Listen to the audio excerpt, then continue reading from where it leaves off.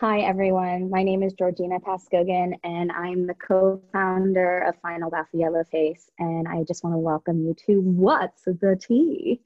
It's a daily conversation with a dancer of Asian descent during the month of May to celebrate Asian Pacific Heritage Month. And today, as our special guest, I'm super excited about this, is Miss Stella Abrera from ABT.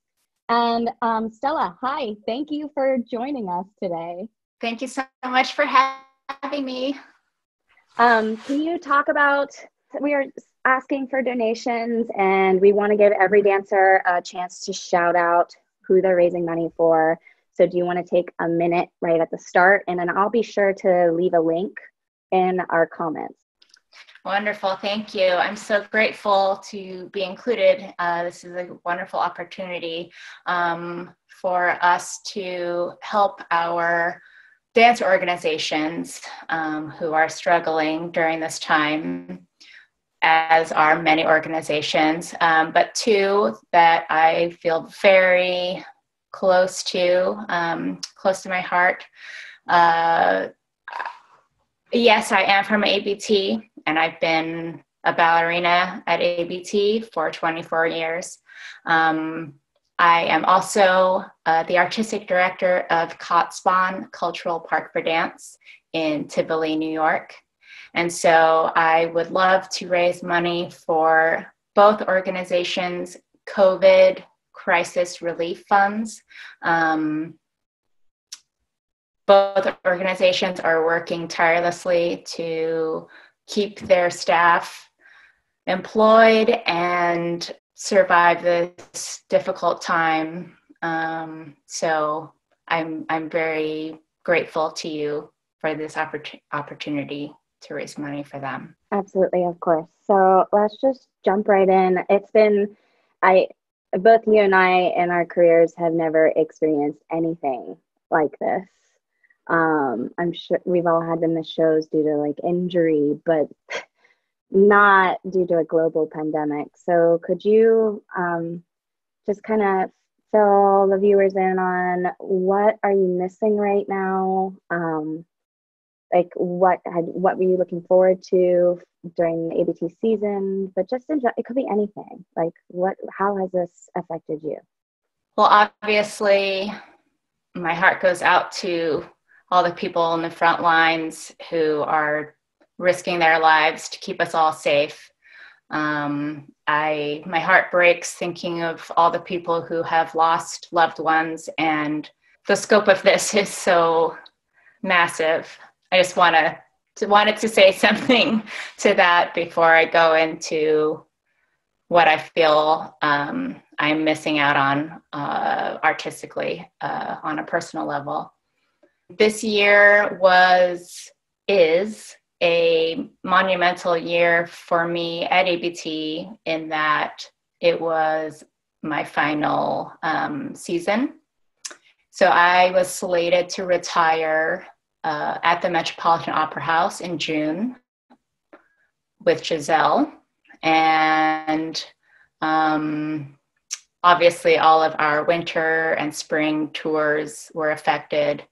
I had planned on saying goodbye to many dear theaters in several shows in the last couple of months. And I was really looking forward to saying goodbye to the Metropolitan Opera House stage in some iconic roles that I cherish, such as Juliet and Giselle. I do think of that, and I obviously am feeling loss, but I also am able to turn it around and think about, gosh, how lucky I am to have had those 24 years of enjoying my career and everything that came with it, all the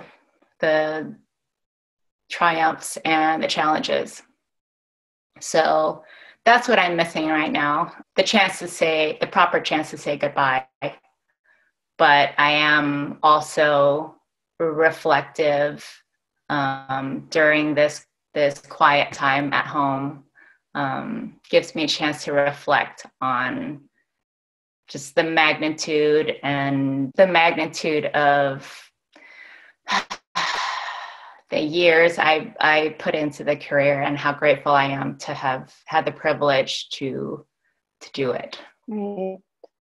Thank you so much for that. I mean, this is why I just respect and admire you so much. You have such a beautiful heart, and you have a understanding that it's not, what we do is not just on the stage, and we've given our lives to this beautiful art form to inspire people, and you have always done that. And it breaks my heart to hear you say that you might not have the chance to give a concrete farewell in the way that we anticipated, all celebrating you. But I want you to know, at least from my perspective, that I think that's it's absolutely valid to be feeling that loss and to sit in that you have a career that is so wonderful and should be celebrated. And I'm sure we're going to find a way to celebrate you in the way you should be. Thank you. So let's flip it back to the beginning. And can you tell the viewers what made you start dance training? Yeah, my sister is, I'm the youngest of 5 children. The other 4 siblings are much older than me. And my eldest sister was already in college when I was 5 years old, and she loved dance. She took modern dance classes at college, and she saw me watching cartoons one day, just being a total couch potato, and said, "This is not good. Let's get you off the couch and into the local ballet school." And I did, and I was totally in my element, like, immediately. So I would say from day one, at age 5, I started taking regular ballet lessons and just progressed, and was completely obsessed by the age of 10 and knew that it was for me. I love that. I resonate with that experience as well, like having it just hit right off the bat, like, what is this? I love this. Yeah. I just, and I didn't know that you were one of 5. I'm one of 6. So, oh my gosh. Yeah. Where are you? I'm straight up middle child. Can't you tell? Oh, just always clamoring for attention. Can you enlighten our viewers a little bit? What is your ethnic background, your cultural heritage, and to what degree are you connected to it? I'm of Filipino heritage. Love it. And to what degree am I connected to my heritage? Well, I identify as Filipino American, identify as American. I'm very proud of my Filipino heritage. My parents definitely educated me in the history of the culture and the country. I've been privileged to visit the country often, especially as a child. And now as an adult, I'm very grateful to feel the connection to the country, in that I've been able to create charities and also be connected to charities for children's education in the Philippines. In 2014, I created a charity called Steps Forward for the Philippines. I connected it to a gig I had at Ballet Philippines. I was invited to to perform. And right after I was invited, that enormous, monumental typhoon hit, Typhoon Haiyan, and just devastated the central Filipino islands. So I was able to partner with an organization called Operation USA, and my organization helped rebuild a school, an elementary school that had been just completely flattened.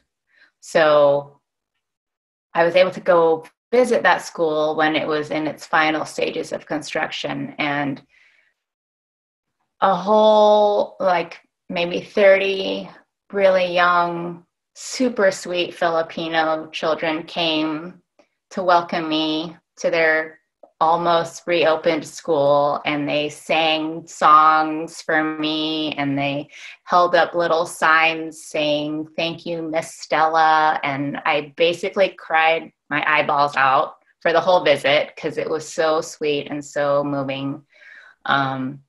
So to have, it had been quite a long time since I had visited the Philippines. Before that time, felt like a nice kind of reconnection to the country of my heritage. So a few years later, it was so wonderful that I was able to connect to an organization called CENTEX, Center for Excellence. These are schools in the Philippines built expressly for gifted children who come from disadvantaged economic backgrounds. What's amazing is that this organization also partners with a ballet school or a dance school in Manila, who I am closely related with, called STEPS. And many Filipino students have come to Katsban, summer intensive program, from Centex and from STEPS in the Philippines. So to have that cultural exchange has been incredible. And actually 2 of those super talented boys joined the ABT school, and one of them is now also in the ABT studio company.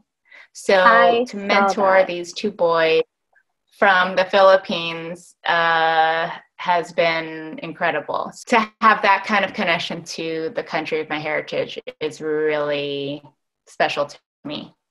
Yeah, it's just to hear you talk. It is. I am not someone who's been that connected to my cultural heritage, and I want to be able to connect more. And so, don't be surprised if I start asking you questions on what's the best way. And I think you just hearing you're talking, it's so powerful, all the work you've done, and it's very clear that like your cultural heritage has informed not only your work artistically, but just what you want to give back, what your legacy is beyond the stage. Thank you. Really, really wonderful. That's very kind. And it's super refreshing to hear. This is not a perspective that we always get to highlight in our dance world. So I am super excited that you're being so open with all of this. So the next question I have on my little list is, how do you think the ballet world is doing in terms of the macro sense of race and representation? I feel as though I can only speak to my own circle, to speak from an informed perspective. I haven't been privy to spending a lot of time in all the different ballet companies, so I don't know if I can speak to the whole ballet world. But my ballet world, I feel really happy to say that ABT has been a really great reflection of the diversity that I see in America. So again, speaking to the ballet world that I know that I have been deeply embedded in, I think that they're doing as well as we can in the time frame that we've had. So, of kind of piggybacking off of that question, in seeing other ballet companies dance, or in seeing different shows, different artistic expressions in your life in New York, like, have you had any experiences with Yellowface that in which you were made to feel uncomfortable, that you'd feel comfortable sharing? And there's no pressure here. If you can't think of anything off the top of your head, it's not a problem. I would say that any kind of feelings of discrimination I have felt have been from outside of the ballet world. And the ballet world has actually been, for me personally speaking, has been a safe place. So, for example, ABT is a touring company. We've toured all over the world, the most glamorous cities, and then the tiny towns, all awesome to experience, and all with appreciative audiences who love the art form or are open to learning about it. Sometimes there were cities where I felt that being Asian was it was just a vibe, pretty much. It's hard to articulate. I feel I'm so fortunate to have never experienced any hateful racism or violence or any outward racism, so to speak. But the vibe I'm talking about is just like the type of stares that make you feel like maybe you don't belong in a place. Sometimes I would feel that way leaving the theater and going for dinner somewhere in a town that I was not familiar with, in a place where I was the only one who looked like me.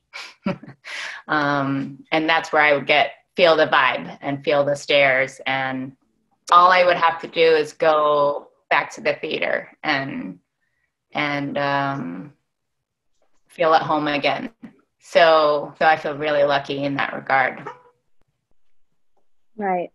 Thank you for sharing that. And I just want to highlight that we are such perceptive beings, especially us as women, and it can even take as little as a vibe. It doesn't have to be something that's blatantly violent. God forbid that happen to anyone. I mean, unfortunately it does, but sometimes all it takes is a vibe to make someone feel like they don't belong, just like you said. It's very eye-opening for you to share that for everyone right now. So thank you for doing that. I know that your sister obviously wanted to get you into dance, but how did your parents feel about you going into a professional creative career? It was definitely a different departure for them. My father, he's now retired, but he's a civil engineer, and my mother's a homemaker. But they were very much of the mentality that I should pursue a higher academic career and become a profession that is not a ballet dancer. Anything that was not that. But they did support my taking lessons. They saw that I absolutely fell in love with it. My mother was an absolute champ, picking me up from school every day with snacks and driving me to ballet class, waiting for me in the car for hours to do ballet class and rehearsal, and then driving me home. I mean, that kind of support is it's so hardcore. And I'm so grateful for that. That being said, of course, they wanted me to follow a conventional route to go to college and pursue a different career. My mom and I had the same pace as far as like learning about the fact that being a ballet dancer was an actual profession. You know, this is obviously pre-internet. And so we'd go to the library and check out all these videos. And she started to see, you know, I was obsessed with Margot Fontaine and that video of Baryshnikov at the Met doing Don Quixote, and seeing what big ballet companies were all about was really fun, obviously, for me as a kid to learn about, but it was also an education for my mom. And so I think when I told them when I was maybe 15 that I really wanted to pursue a career in dance, they were hesitant, but I feel like they maybe didn't think it was going to happen. They were just like waiting for me to do the conventional route eventually. But little did they know that when I was 17, I'd be able to join ABT. And so I think it all happened really fast for them. And luckily they were very supportive. And once they started coming to the ABT shows and seeing that I was living out my dream, but also able to support myself, and you know, who knew ballet dancers have health benefits and can pay their own rent and don't have to have 5 jobs, and like just like all the myths that people would say about dancers. They're very supportive, even though I think it took them by surprise. Right. And I think they also probably keyed into how much work you put into that. So they saw how dedicated you were. And it's very clear that you've gone above and beyond. Like, you have this beautiful mind. Had you gone a traditional higher education route, like, I feel like you would be doing somewhat of the same things you are right now. This is like just a very special time for me to get to speak with you. So the next question I want to ask is like, it's what advice is such a trendy word, but what would you want to say to a young dancer who's looking to have this career in dance, knowing what we know? Mm-hmm. Yeah.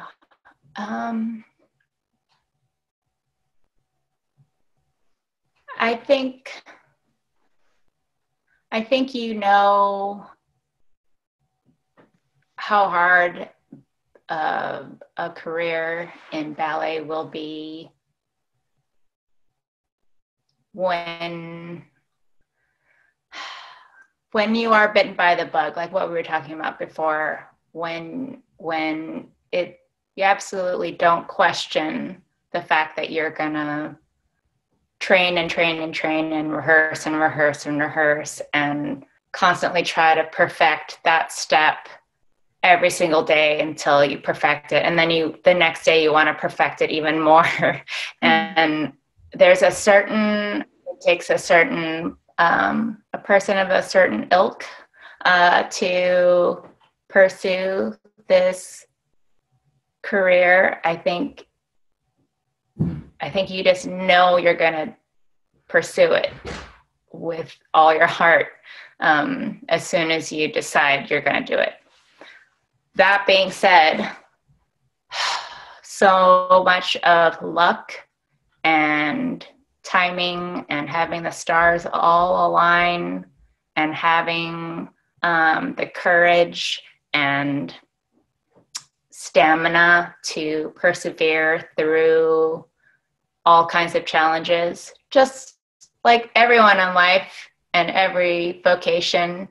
There are challenges, but just speaking personally, and I think almost every single professional dancer will talk about how injury is a challenge that is faced by almost every dancer and conquered, hopefully.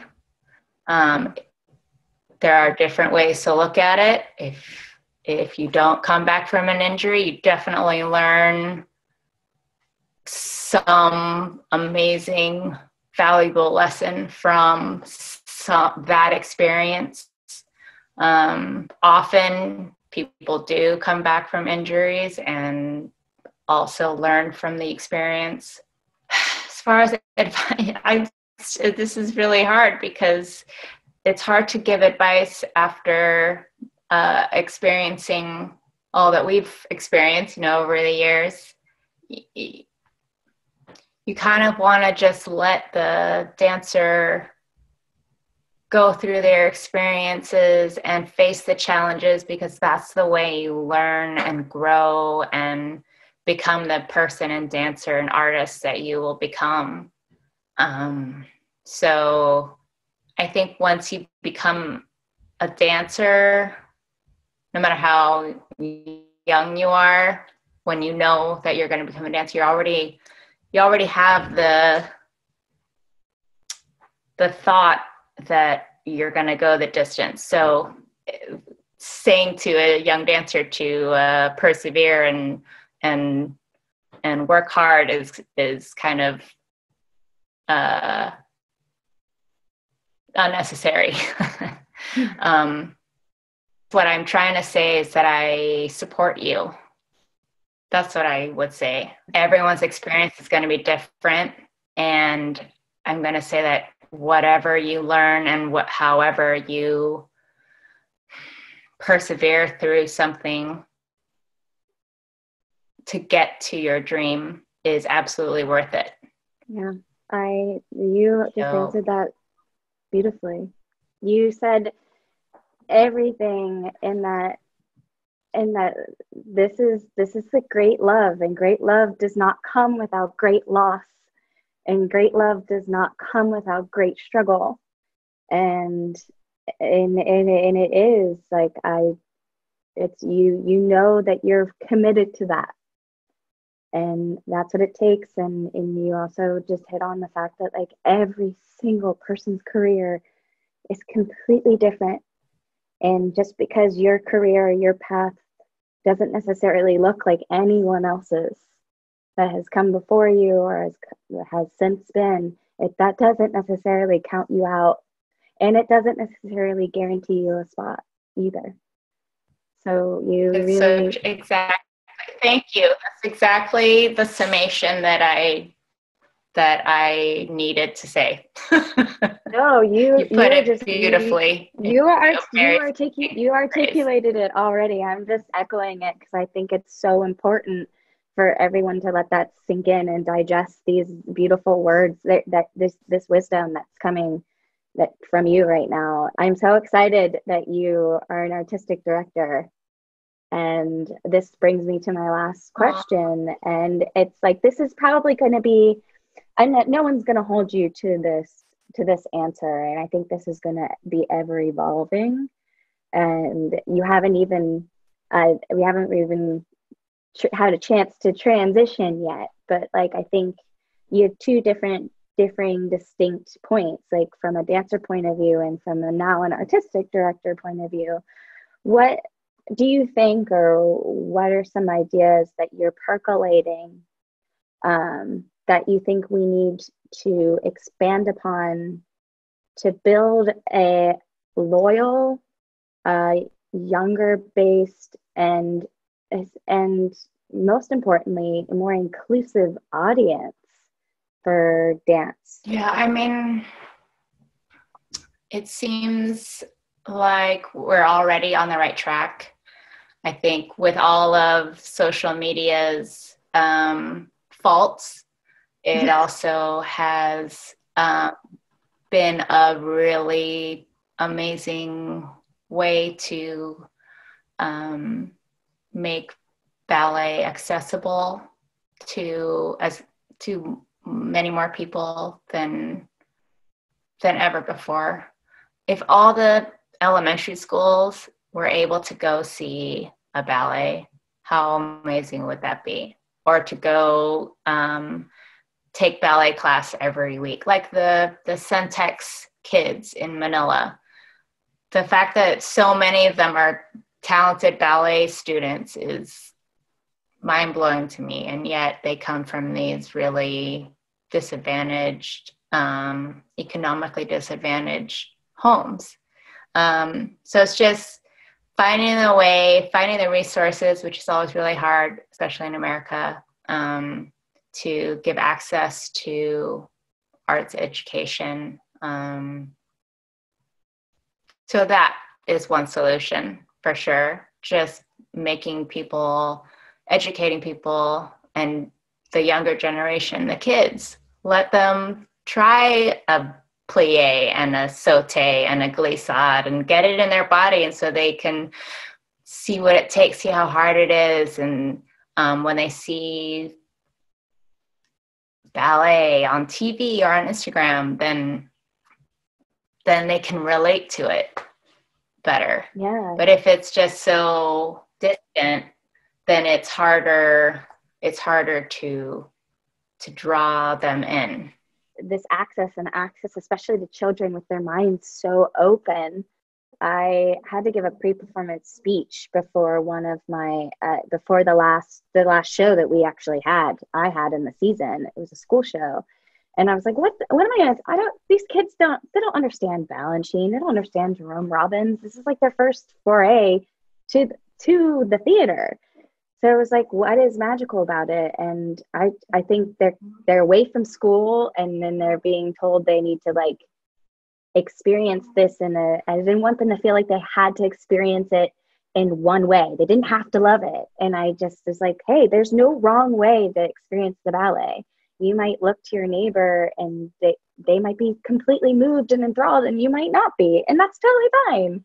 But maybe the next ballet you'll like better, and you're, and they totally resonated with it. And I think it's changing this sort of perception that like ballet is for the elite and the posh. It's definitely not.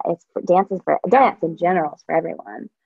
And that you definitely hit upon all of those in your answer. So that's basically it, Miss Stella.